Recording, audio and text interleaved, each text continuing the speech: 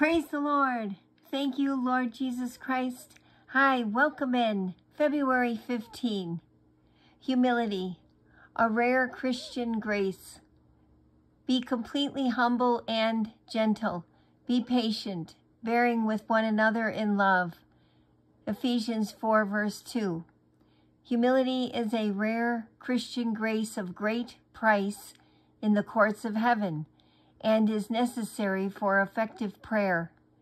It provides access to God when other qualities fail. Its full portrait is found only in the Lord Jesus Christ. Our prayers must be set low before they can ever rise high.